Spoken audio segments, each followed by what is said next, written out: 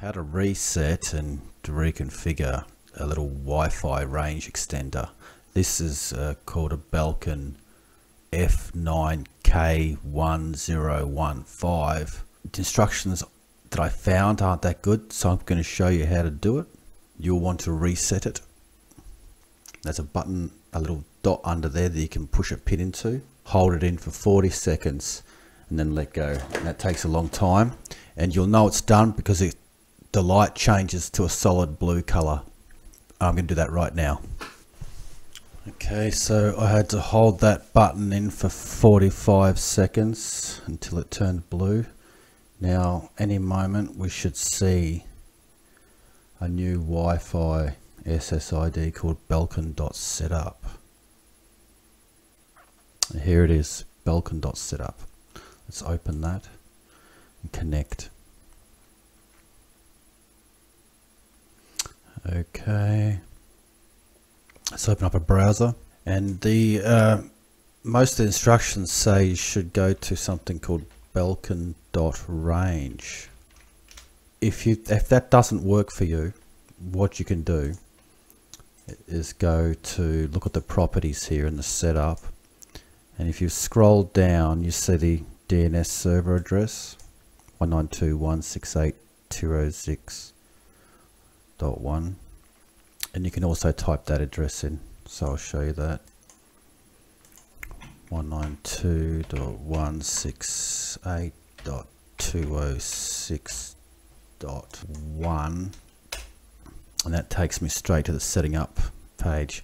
That's if the address http Belkin.range doesn't work for you, because it doesn't always work from experience. And also I'm going to take note of this MAC address, and that's how I'm going to verify that I'm connecting via the new Belkin range extender. Anyway, start searching for SSID.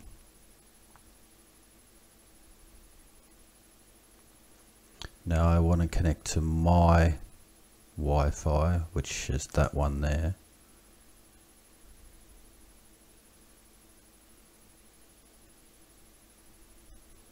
Okay, network password.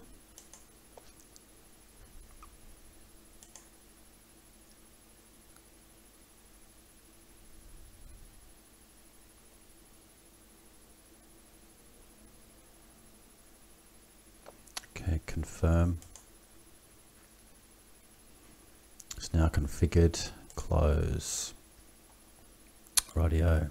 Now back down to my Wi-Fi settings, and this should disappear after a while.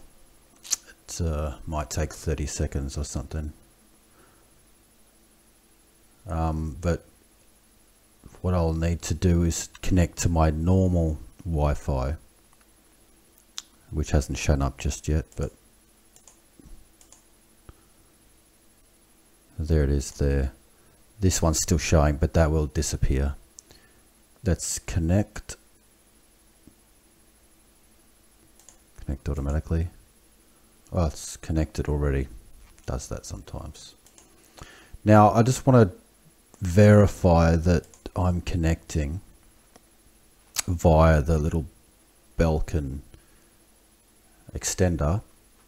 So I'm just going to check the MAC address on the properties, and that's the MAC address of the extender, and that's the name of my Wi-Fi, my real Wi-Fi. So that's working. Thanks for watching. Remember to comment, like and subscribe, and share. Always share.